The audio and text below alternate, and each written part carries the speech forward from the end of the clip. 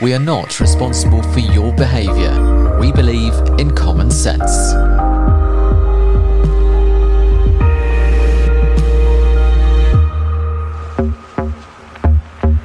No, crisis, no.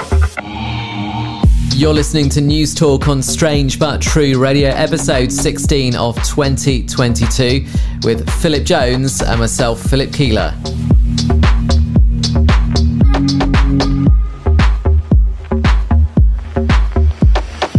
On tonight's show, in the UK, the European Court of Human Rights stops the first flight of asylum seekers to Rwanda. And in Brazil, human remains have been found in the search for a British journalist missing in the Amazon.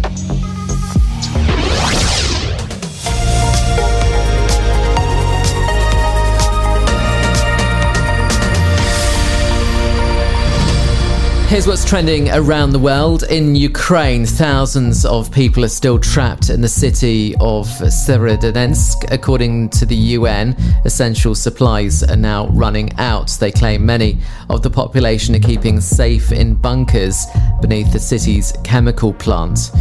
To Nigeria now, and police there are investigating a reported mass abduction in the capital, Abuja. It's after one of the hostages took to social media to get help. Kidnappings for ransom by armed gangs are becoming increasingly common across the country. In India, a 10-year-old boy has been rescued from a well. Rescuers say he was trapped underground for 5 days. Rahul Sahu was provided with oxygen throughout and is said to be doing well now. And in the UK, a tiny tree frog has been found in a bag of bananas more than 4,000 miles from its home in the Dominican Republic. A shopper discovered the amphibian when unpacking fruit he bought from a local supermarket in South London.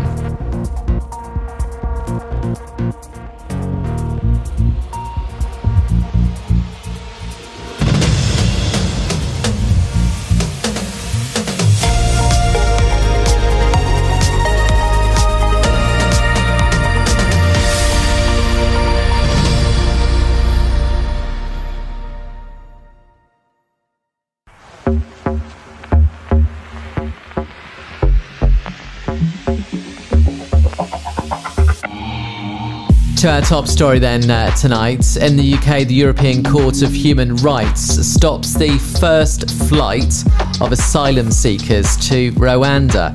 The UK government are set to appeal.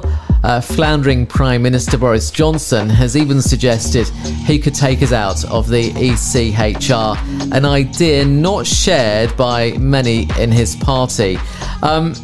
Phil, another story where our government looks bad, some would say even unkind. Why is Priti Patel and Boris and her Conservative government wanting to export asylum seekers to Rwanda? They're doing it because they're saying this will deter refugees from coming to the UK. But so basically they're saying, why would you come to the UK if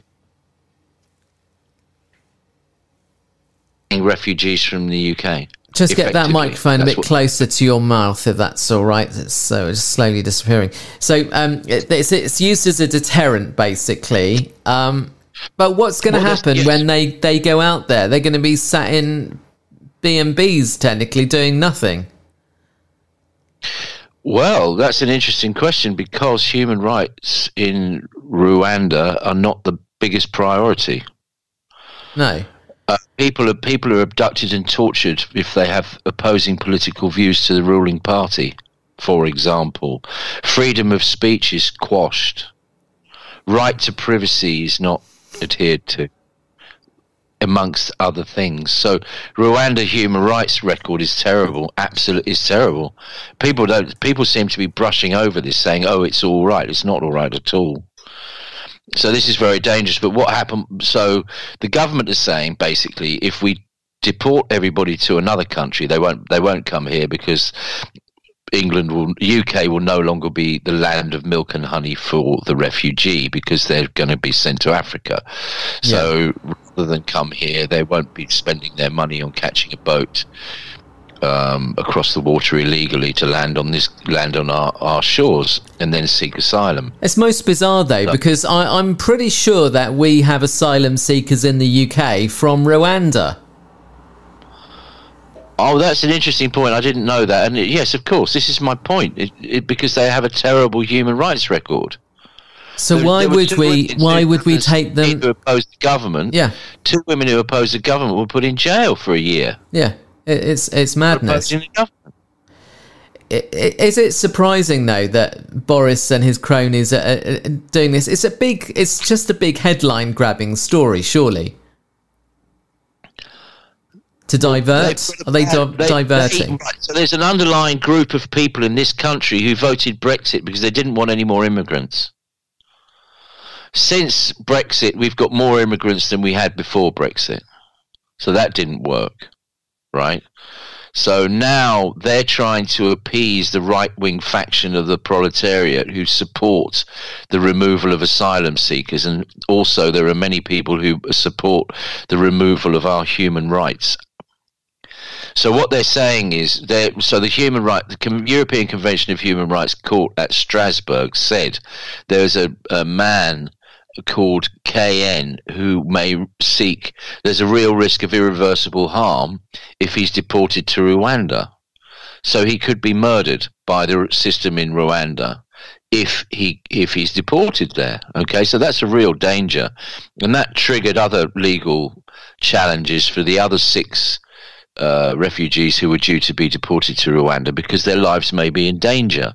So that needs to be reviewed, and people need to decide whether or not there's a real danger of them being deported to Rwanda, because that is a definitive breach of their human rights.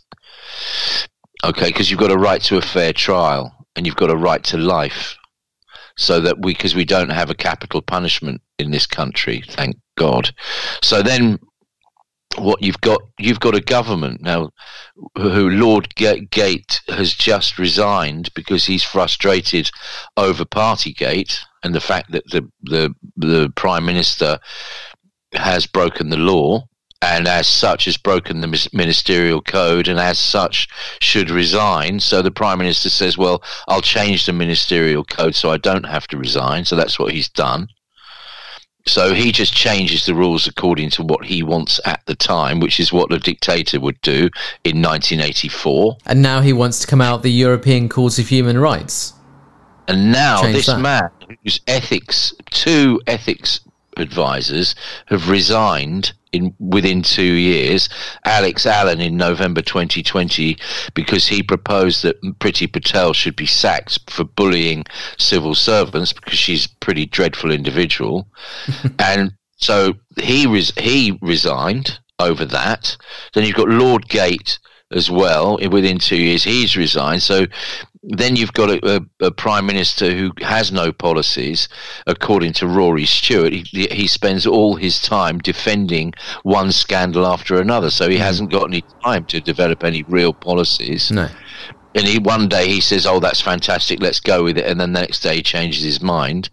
He's powerful, so he gets away with it, and this really has to stop because it's destroying our position in the world, as far as I can tell. And this same government, with the puppet cabinet, who are really a bit like robots. If you listen to Dominic Raab or Liz Truss speak, they're robotic. They've got a script and they stick to the script, and that's all they have to say, because they don't really have any understanding of anything, as far as I can tell, apart from maybe Liz Truss knows a bit about cheese and Dominic Raab knows a little bit about karate. That's it. I mean, they're not clever people, and they're in the cabinet. They may have degrees, they may have done all these things, but they're not clever people. Yeah. You know. Yeah. So this is the same government who now wants to remove us from the European Convention of Human Rights, take away our human rights. They're threatening our human rights. This government are doing that, which is exactly what Hitler did in the 1930s. The first thing he did was to destroy freedom of speech, which is exactly in what's going on in Rwanda. You're not allowed freedom of speech in Rwanda. Yeah.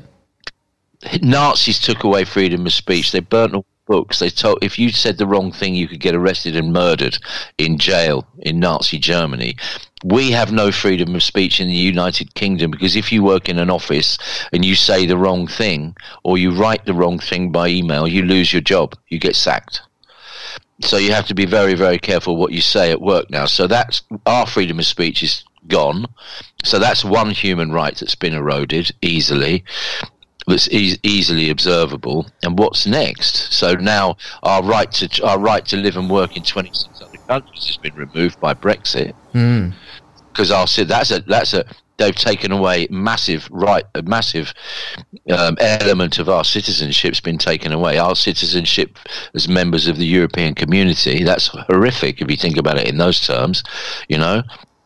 They've done that, and now they want to remove our position on the European Convention of Human Rights, so that they can ride roughshod over whoever they want to. Terrible. So we're in a very dangerous position. So basically, we've got an unethical prime minister who's known to be a liar, surrounded by puppets who'll do anything he says without question, apparently. Who now want to take away our human rights. This is a very, very dangerous position. And the government wasting our money yet again, because do you know how much it cost for that flight and all the things surrounding that to go to Rwanda, which was cancelled, obviously. The flight's £900,000. Yeah. That's a lot. Just cannot believe. 7 people, a lot of money. And these people, there are people out there who don't think that we should have human rights.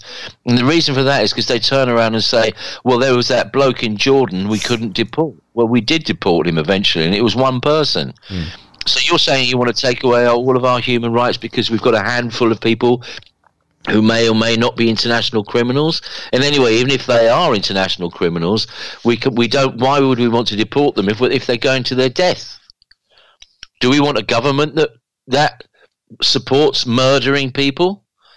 Do we want a government that supports sending refugees to a regime who torture political dissidents? And if these are dangerous asylum seekers, they could actually get lost in the system of Rwanda, and then suddenly they're out, and nobody's got any tracks on them. So this whole thing is madness, really. Well, it's the whole government's madness. If you think about it, you've got a government. Think about what I just said.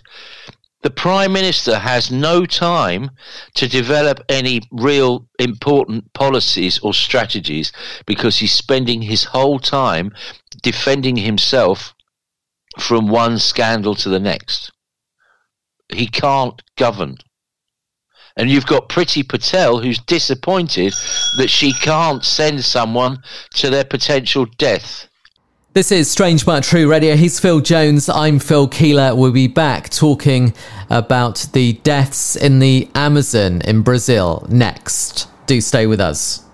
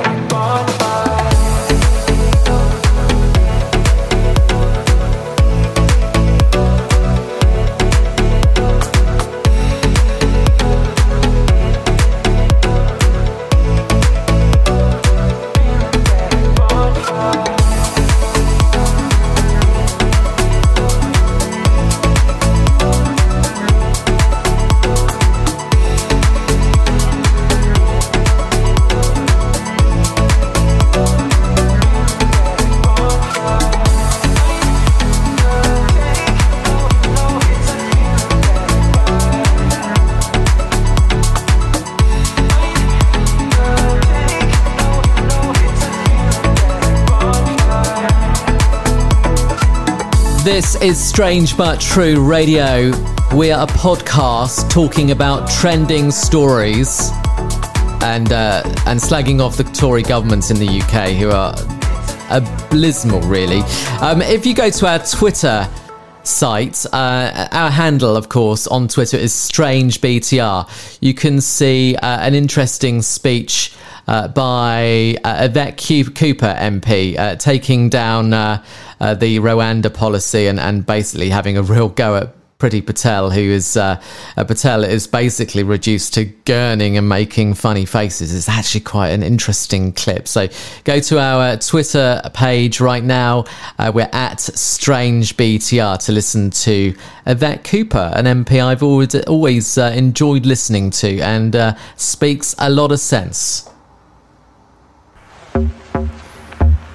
Right now, though, we're going to Brazil, and human remains have been found in the search for a British journalist missing in the Amazon.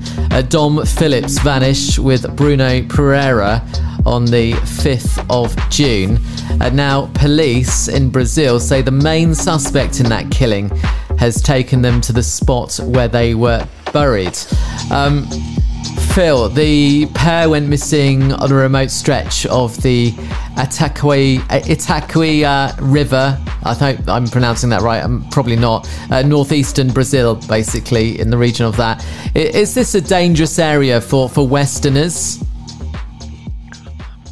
Yes. Yeah. And is this an area that you've actually been to as well?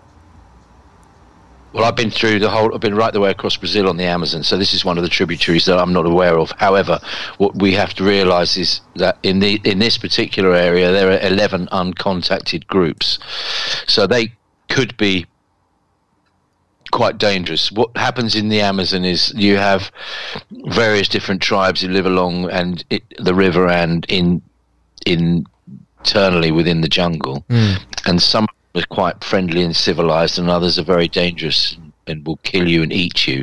Yeah. So it depends on the culture of that particular tribe. So some of them are actually quite pleasant, and some of them are very unpleasant. Yeah. If you meet the unpleasant ones, then you're dead. I've actually met cannibals in northern Peru, in the Amazon regions, in the jungle up in the northern part of Peru, in the Apurimac Valley. They were quite polite. There was only 2 of them. Most of them were hidden, that we couldn't see them. Yeah. And, I found out after we'd chatting with these guys that they will have a court, for example, and if you steal a cow and they found you guilty of stealing a cow, they'll kill you, whack you over the head with a very fast rock launcher, and then they'll eat you. Wow. Okay. So it can be quite dangerous. So basically, yes, I mean, it is dangerous. However, in this case, the person who's been discovered who's admitted shooting and murdering these 2 people is a fisherman. And this is an area where they transport cocaine. So they're fighting over they may be fighting over it may not be that they're just killing them. It may be that they felt that their transit of cocaine was threatened, and that's why they killed them, because at the moment there doesn't seem to be any motive as to why they were killed. No. And it could be.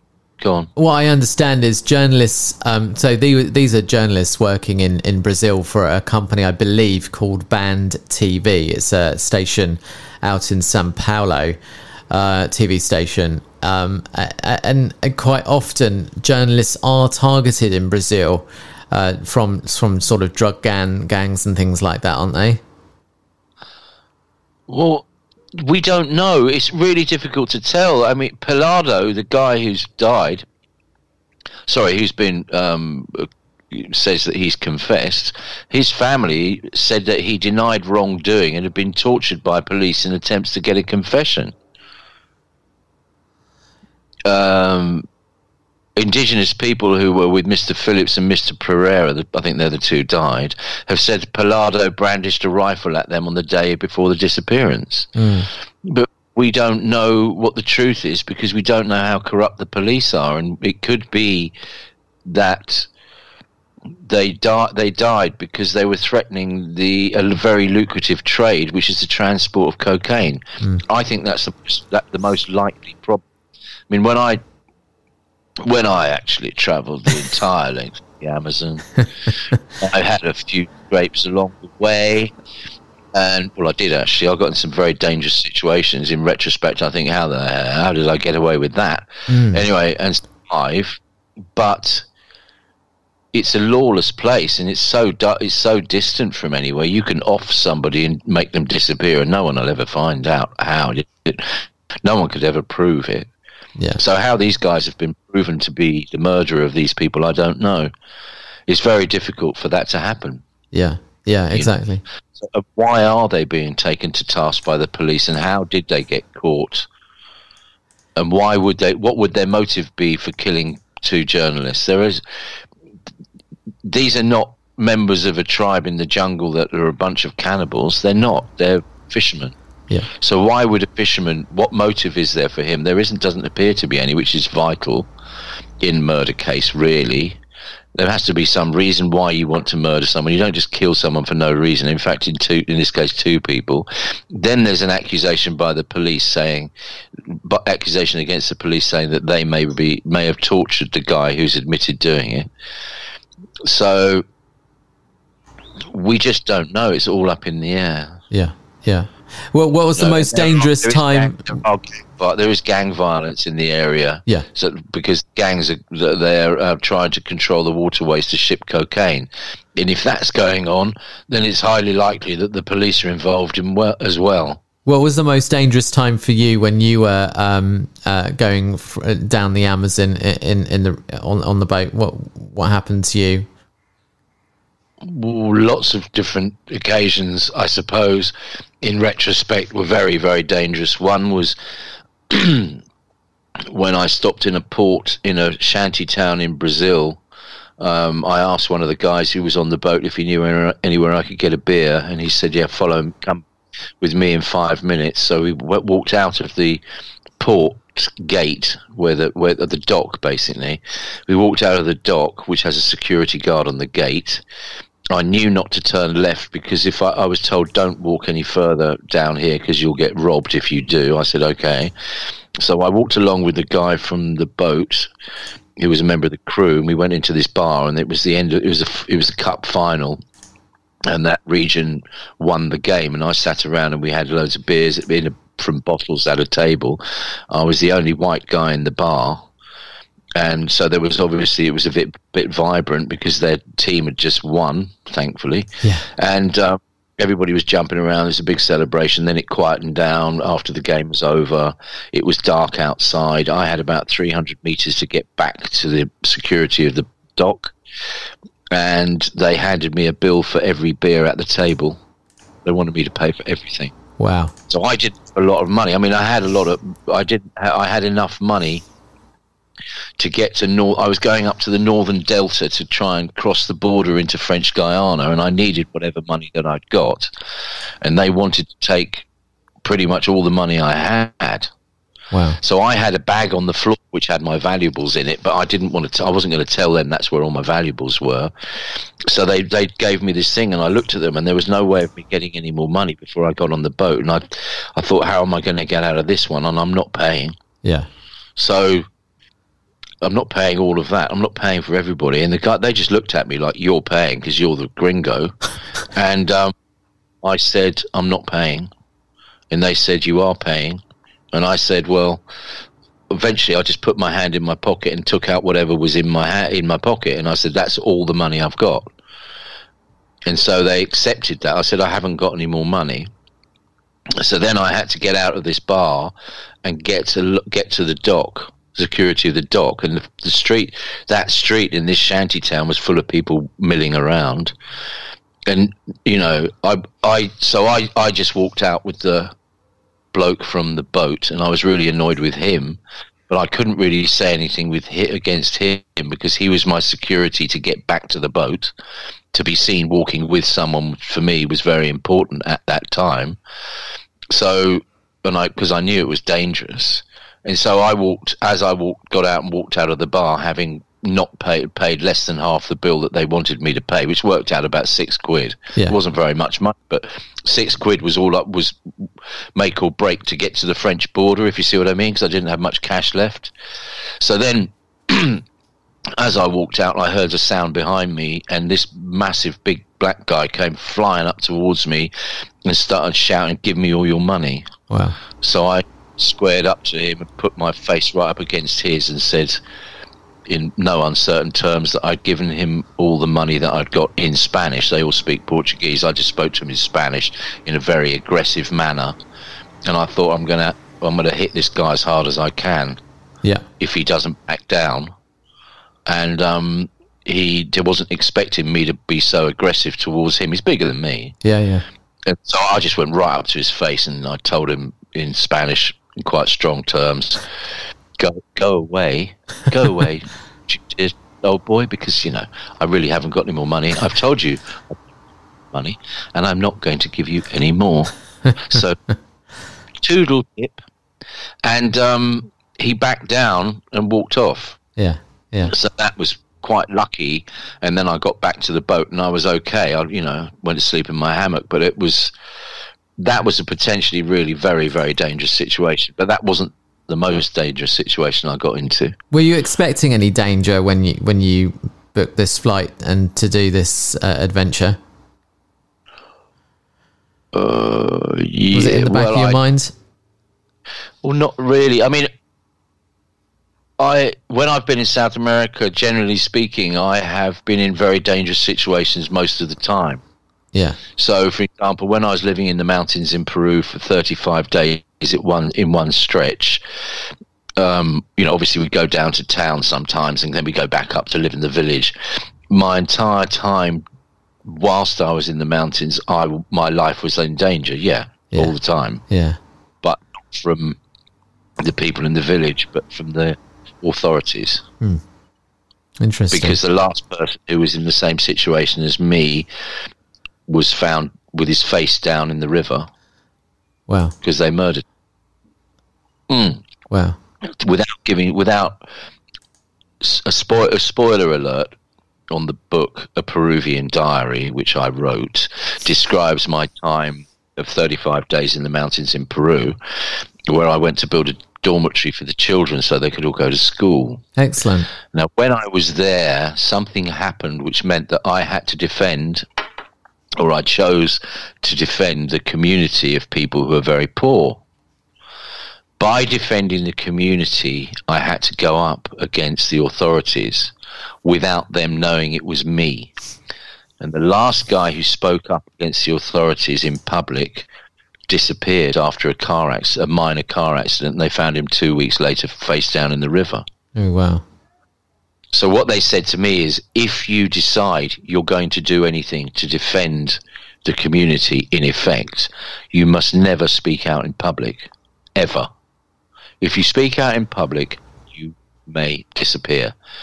So basically, everything that I said or did to protect the community, I did in secret. Very good. Then I ended up writing a contract in Spanish for the community so that they could rebut any attack made against them by the authorities. It was 13 years ago, and I'm still in contact with them, and I'm still alive, thankfully. And you still go out there, don't you, occasionally? I'm still defending that community. Yeah. No, that's good. That's very good. I give them legal advice. What's your book called again, Phil? It's called A Peruvian Diary, and it's by Philip J.S. Jones, published by Austin Macaulay. And it's a good book. Good book. It's got very well. I'm blowing my own trumpet, but the reviews are very good. I would recommend the listener to have a look at it. Have a look at A Peruvian Diary. Look at the reviews. That's it for this edition of Strange But True Radio. News Talk for a mixed up generation with Philip Jones and myself, Philip Keeler. Join us each and every Saturday evening for a new podcast to download on trending news stories of the week. We're available to download from around 2000 hours British time. Take care of yourselves. See you next week.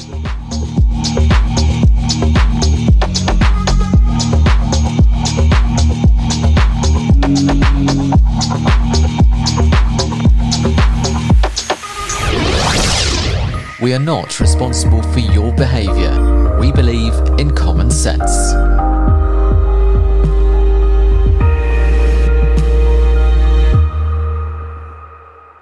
The situation on the human rights in the UK is under serious threat from what is now known to be a corrupt Tory government.